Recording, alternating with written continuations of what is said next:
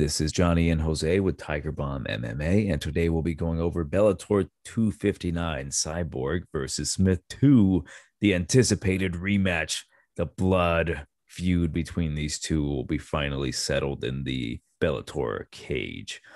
We'll be going over, I would say, a majority of the main card, just because, for one, I don't know too many of these people. I don't think either of us really know many of the people fighting on the card. And I'm personally recovering from the trip to Houston from UFC 262. Well, Brett Johns is fighting. I completely forgot about Brett Johns versus Danny Sabatella.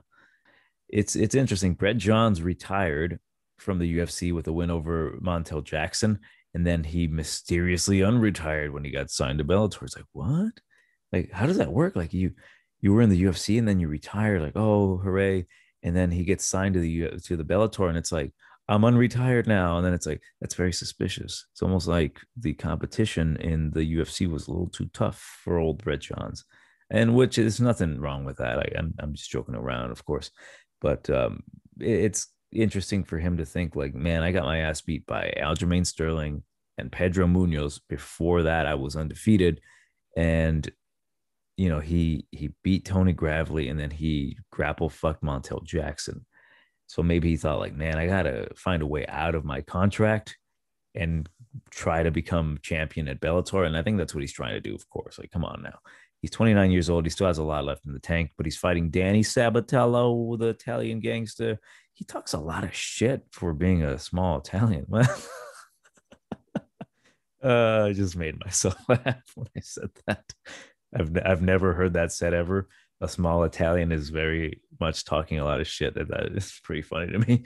But yeah, he talks a lot of shit for being a small Italian guy. Maybe more so.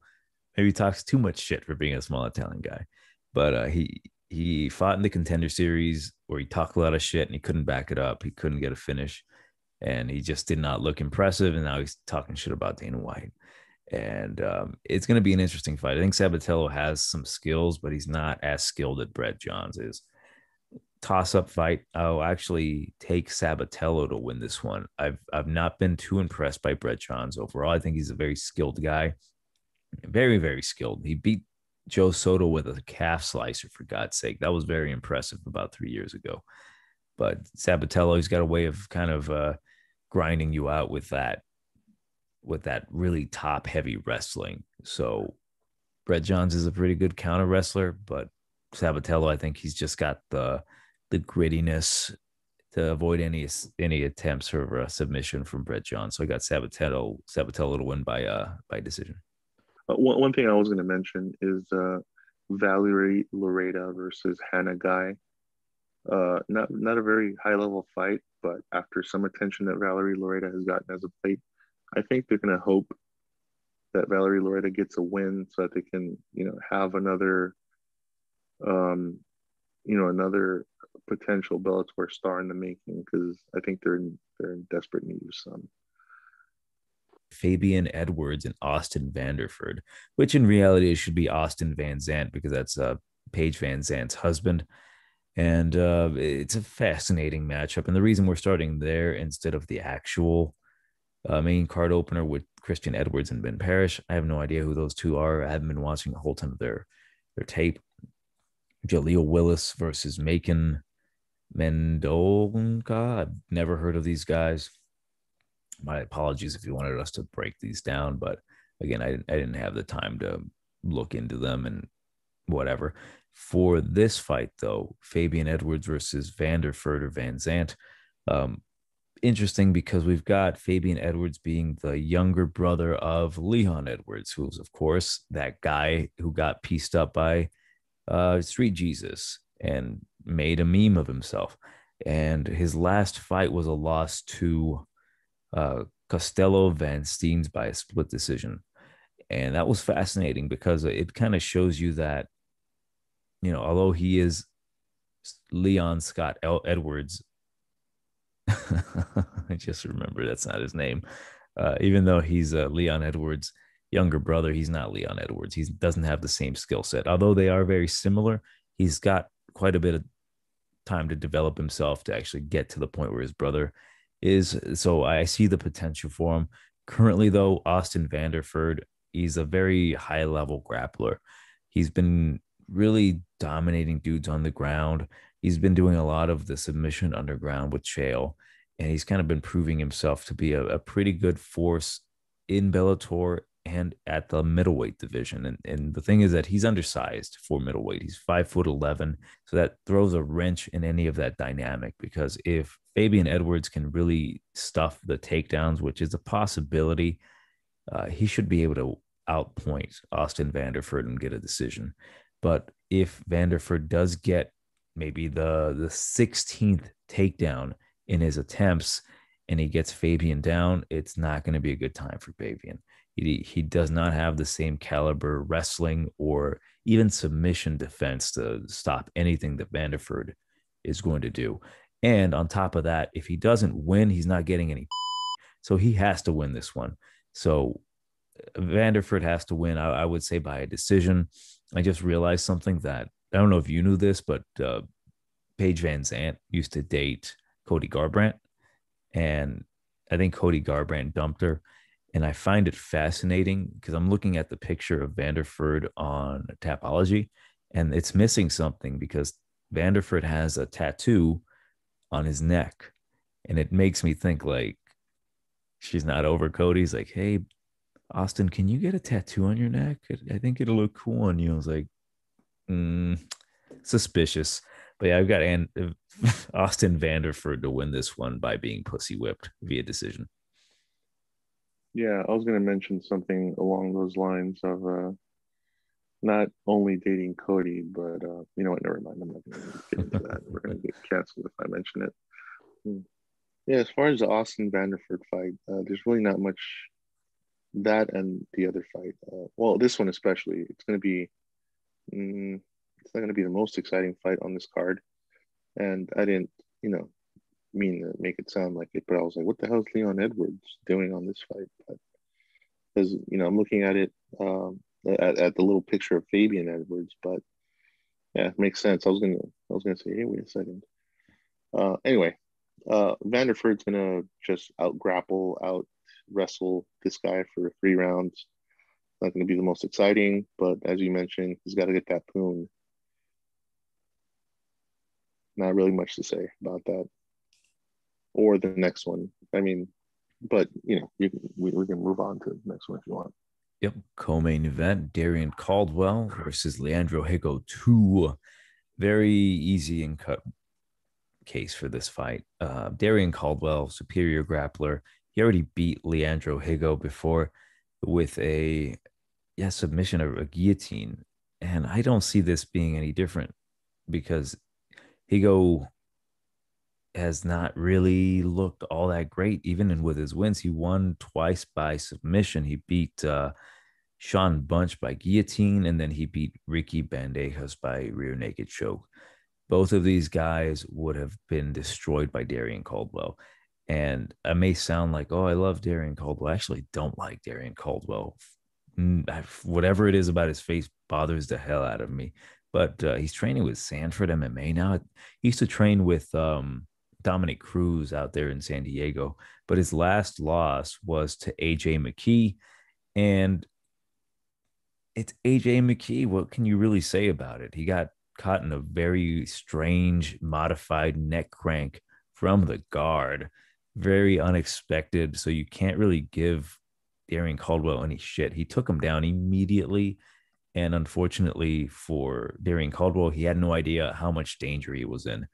He got what I like to call the key lock or the McKee lock, if you will, by AJ McKee. And it was a nasty, nasty neck crank. I was like, oh my God, he's tapping from holy shit, he's tapping. But no, with Leandro Higo, I don't think he has anything to offer. Darian Caldwell is just a superior wrestler. We'll take him down. We'll submit him. I'm going to say first round rear naked choke. Yeah, this is very similar or somewhat similar to the Vanderford fight, and that you have Darian Caldwell being superior grappler wrestler, with the other guy having nothing to counter that. I'll take Darian Caldwell by maybe guillotine first round. In our main event, again, the anticipated rematch between Leslie Smith and Chris Cyborg will be happening. What is it, Friday? Who cares? Yeah, Leslie Smith fought Chris Cyborg in the UFC, and there was a lot of what you call unwarranted controversy coming from Leslie Smith, going on saying that she wasn't knocked out and she had a fighting chance and this and that. She got her ass beat by Chris Cyborg, and it was just like not even close. Had it not been stopped, it would have been stopped eventually. And I really don't expect a lot of views on this video, to be 100% honest with you, and whoever's listening to right now, because when you see the title and it says betting predictions for Chris Cyborg versus Leslie Smith, I don't know what else you want to hear. Do you want us to say Leslie Smith's going to find a way to win against Chris Cyborg? Chris Cyborg's 35 years old. Maybe her chin's deteriorating. Maybe that ass whooping she got from Amanda Nunes might cause an opening for Leslie Smith to come in here and knock out Chris Cyborg or take her down and submit her. It is not going to happen. Like, there's certain fights where it's like sad that they're putting it on TV, like Leslie Smith versus Chris Cyborg. And part of me, although I'm talking all this shit, part of me would love it to see Leslie Smith come in here and knock out Chris Cyborg, but it's not going to happen. It's so unfortunate that we have to watch this fight because we know how it's going to end. Chris Cyborg will eventually knock out Leslie Smith, and it's almost hard to pick what round, because if Cyborg was getting paid, let's just say, if she was getting paid, let's just say $1,000 for every minute she saves the viewing public from having to view this fight, she would go out there and knock her out in literally the first second of the first round. But Chris Cyborg has a way of playing with her food sometimes. Like, for example, with Tanya Evinger, she took her sweet ass time knocking her out. And some might say Tanya Evinger is really tough. She is, but not that tough.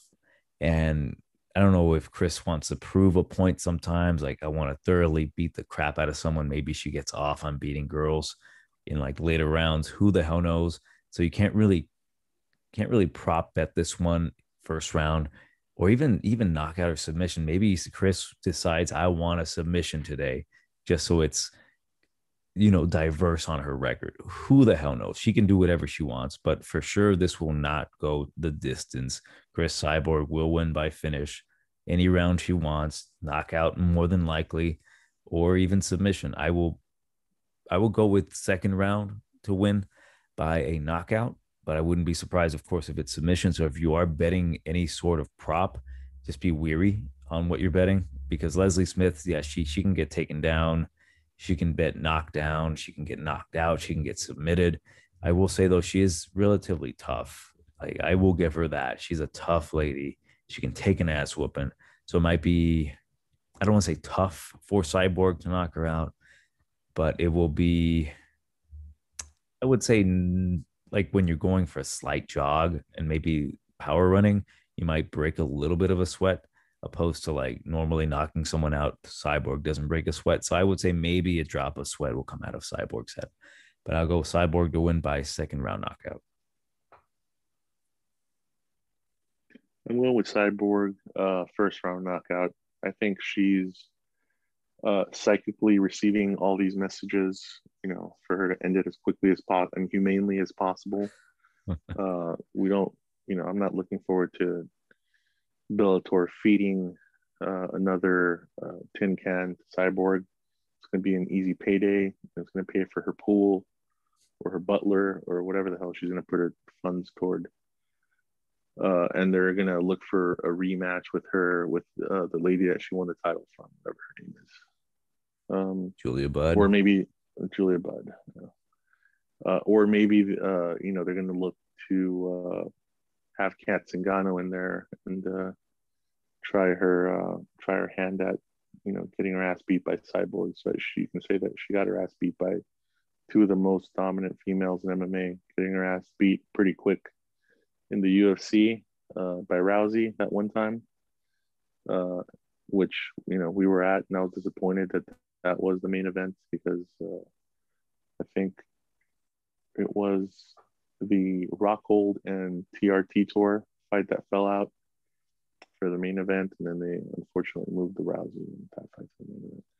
Anyway, not to get off track, Cyborg is going to decimate Leslie Smith. Leslie Smith is coming in here because she has some bills to pay. She's like, yeah, fuck it, got bills to pay. Sign me up to fight Cyborg again. I don't think there's going to be as much controversy. We all know how much Leslie Smith does not bring to the table. Um, I don't know. Really can't break this down. There's nothing to break down. As far as this fight is concerned with Cyborg, she's gonna get another win, another easy paycheck, and they're gonna have to figure out. They're probably just figuring out like who the hell we're gonna match up Cyborg with next. So I'll take Cyborg first round KO. Those have been our picks for Bellator 259, Cyborg versus Smith 2. Make sure you leave a comment, like, share, subscribe. It's been us from TigerBomb MMA. We'll catch you at the next fight.